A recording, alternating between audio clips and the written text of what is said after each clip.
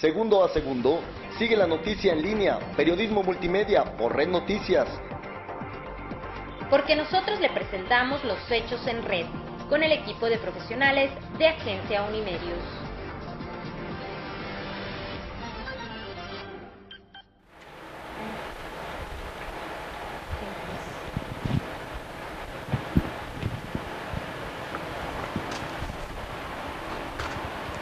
¿Qué tal? Muy buenas noches, bienvenidos a esta emisión de Red Noticias, el día de hoy viernes 20 de julio, que estamos nuevamente con ustedes pues para llevarles toda la información más relevante, acompañando aquí el día de hoy a mi compañero Cristian Estrada. Un gusto y un placer como siempre, Jessica, el estar saludando a todo el público de Red Noticias, la plataforma televisiva de su agencia Unimedios. Recuerde que nos puede estar sintonizando a través de la página www.unimediosagencia.com, también a través de la cuenta de Twitter, Unimedios Coahuila, Watch de forma abreviada. Por supuesto, también a través de la página de Facebook, usted se puede hacer fan de esta página de Agencia Unimedios.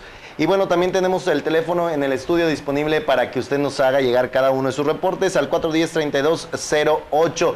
Y bueno, más adelante la entrevista exclusiva con Armando de la Garza, presidente de los hoteleros en el centro del estado. Así es, en la región centro de Coahuila, y bueno, él nos va a estar hablando un poco de una información que surge precisamente hace aproximadamente una hora, en donde, bueno, el alcalde de Saltillo está llevando a cabo un evento en la Casa Purcell, que les vamos a dar más detalles pues un poco más adelante. Sin embargo, los invitamos a que se queden con nosotros para conocer las percepciones de Armando de la Garza sobre este evento precisamente. Por supuesto, un tema bastante polémico porque se reconoce a dos políticos que por su fama no son bien queridos y no son bien vistos, más que nada por el desarrollo de su trabajo, ya que han dado más de qué hablar por su incapacidad que por su trabajo al frente de las diferentes dependencias de gobierno y diferentes puestos que han tenido, hablando de cuestiones políticas. Y por supuesto más adelante estaremos generando esta opinión y que bueno, imaginamos que va a causar un gran revuelo y una gran controversia este reconocimiento que se les da a estos dos políticos de los cuales ya estaremos hablando más adelante. Sobre todo en Monclova, así que invitamos a todos los monclovenses que nos manden sus mensajes por Twitter, es Unimedios Coach, abreviado Coahuila, y nos pueden comentar su percepción y sus opiniones respecto a este reconocimiento de su alcalde, Melchor Sánchez. Vamos a hablar de esto más adelante, pero ¿qué te parece, Cristian, si vamos con la primera información? Así es, mencionar antes lo más destacado que le tenemos el día de hoy. Bueno, un futuro incierto es lo que les espera a muchos docentes en el estado de Coahuila. Esto luego de que son muy pocas las plazas y muchos los aspirantes a obtener una, y esto por supuesto no es algo que mejore año con año, al contrario, van disminuyendo cada día los espacios laborales para aquellos egresados de las escuelas normales. Así es, vamos a ver este reportaje que preparamos para ustedes y bueno, regresamos con más información.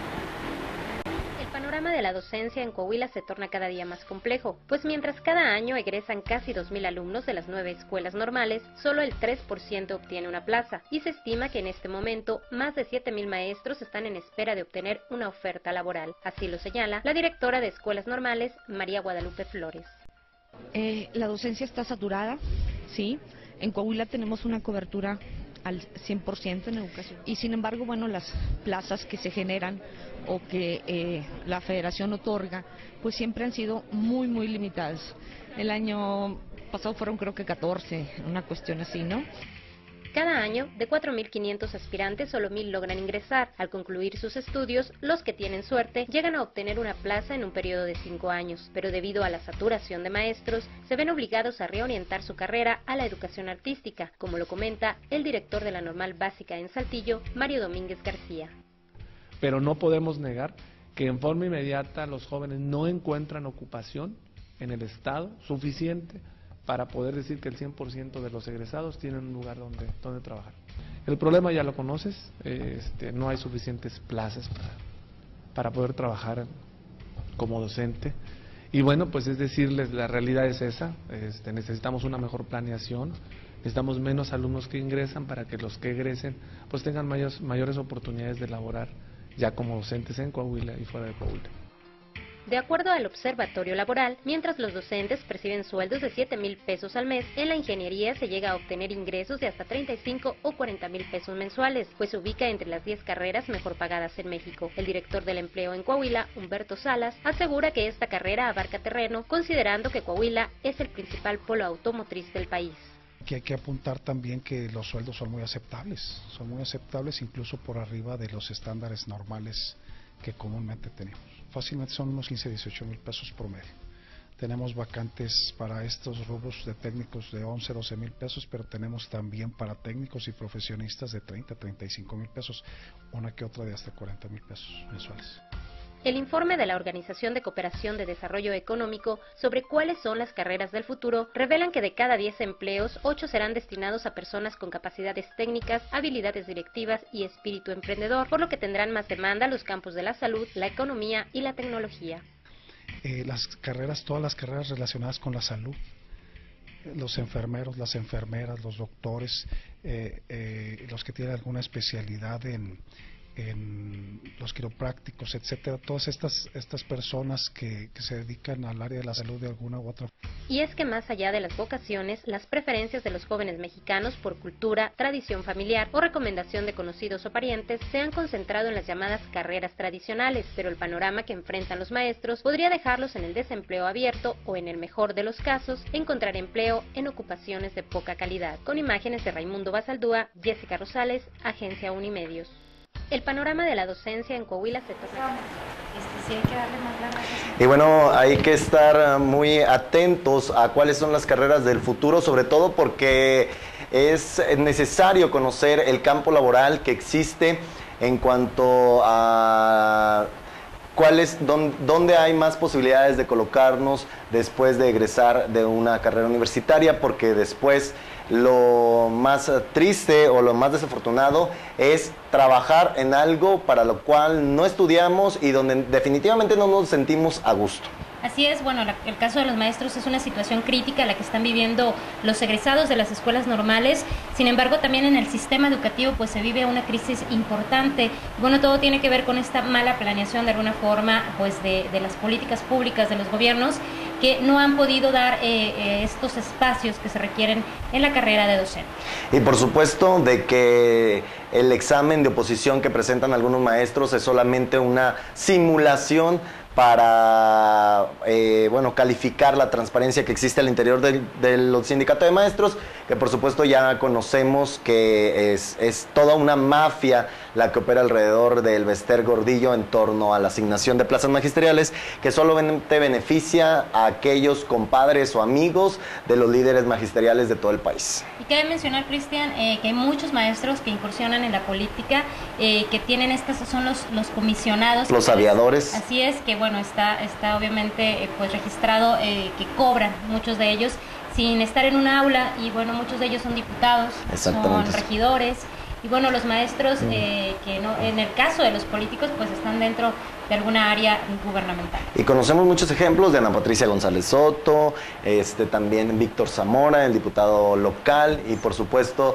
algunos otros más políticos que también están dentro de estos personajes aviadores, que a pesar de que se dicen que están bajo permiso, sin goce de sueldo, no dejan de estar ocupando una plaza magisterial que debe de beneficiar a aquellos jóvenes entusiastas que tienen una verdadera vocación de servicio. Ocurre mucho de que el egresado, aquel que llega a tener suerte, se le otorga una plaza en un ejido muy lejos de sus ciudades de origen, y bueno, ellos tienen que pasar años esta prueba de alguna forma de vida para poder alcanzar alguna plaza en alguna ciudad. Sin embargo, hay gente que con una influencia puede lograr tener una plaza, cobrar y bueno, ni siquiera utilizarla, ¿no? Un verdadero lastre para la educación, el sindicato magisterial que dirige el Bester Gordillo, específicamente ella mencionada como el cáncer que agobia al país en este sentido de estrangular la educación mediante una serie de manipulaciones que hace al interior del sindicato y hacia el exterior, porque no existe verdaderamente una asignación de plazas reales a aquellos jóvenes que se preparan, que tienen el talento, que tienen la vocación y que además obtuvieron los mejores promedios en sus exámenes de oposición. Así es, y bueno, en el reportaje que usted vio hace algunos momentos muestra precisamente la situación que enfrentan los docentes de estas carreras normales y bueno, de alguna forma que tienen que esperar años para tener alguna plaza y poder estar dentro de alguna aula. Y bueno, Cristian, ¿qué te parece si vamos, antes de entrar al tema pues polémico del alcalde de Monclova, a ver un poco información del día? ¿Qué te parece si vamos y presentamos las notas del día con Cristina? Y bueno, vamos a mencionarle a la gente que también dentro de estos personajes polémicos que reciben este reconocimiento está Oscar Pimentel, que también más adelante estaremos hablando de su trabajo. Vamos con las notas del día.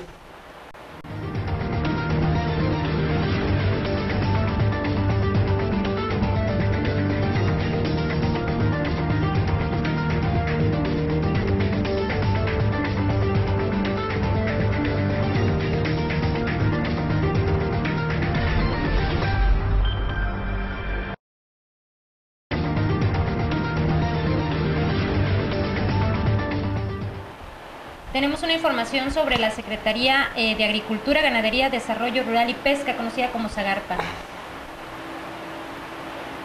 Y bueno, se designó ya a Luis Gursa Jaidar como el delegado federal de la dependencia en el estado de Coahuila. Esto después de que el director general adjunto de Planeación y Gestión de la Coordinación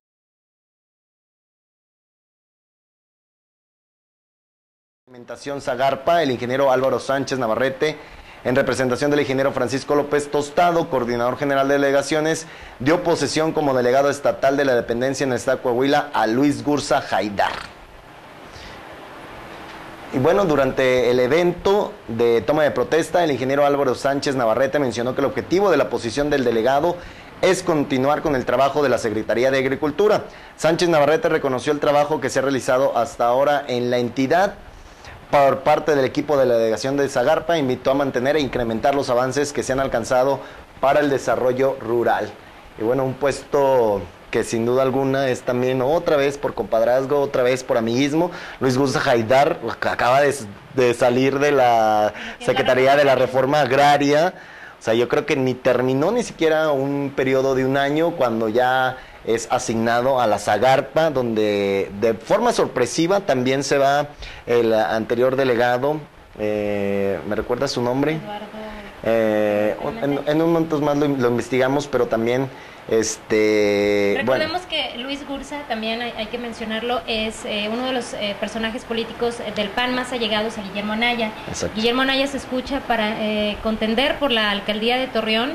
Se ha mencionado últimamente sobre esta posibilidad y bueno, de alguna manera Luis Gursa llega a esta secretaría que también tiene mucho que ver con la cuestión política, ¿no? Exacto. Y en el caso de Luis Gursa también mencionar, bueno, en el caso de la dependencia se ha hablado de que no estaba trabajando bien, entonces bueno, de alguna manera lo ponen ahí para que se pongan las pilas. Claro, porque también recordemos que una de las partes de quizá la mayor productora en cuanto a recursos agropecuarios se refiere, pues es la región lagunera. Y en este sentido, esta dependencia es fundamental en el trabajo político que hacen los delegados, también obviamente pues para posicionar en alguna forma a los candidatos que en su momento se convierten en compadres, como en el caso de Luis Gursa Jaidar. Que ya también contactamos precisamente a Luis Gursa, lo vamos a tener la próxima semana para preguntarles todos estos temas y que nos diga directamente cuáles son los motivos de su llegada a esta dependencia y bueno, ahondar un poco más en este tema. Así es, y también, bueno, el tema de la sequía, que fue uno de los más destacados en todo este año, en que fue muy cuestionada tanto la Zagarpa y además también por el hecho de que se condicionara el apoyo que se entregaba a los campesinos en recursos de tripartitas y que finalmente una parte de ellos era devuelto al gobierno del estado. Así es, bueno, Cristian, continuamos con la información del día. Vamos a ver qué está pasando con Reyes Flores Hurtado. Él lleva 9 días ya de huelga de hambre en el Distrito Federal, esto por el fraude electoral.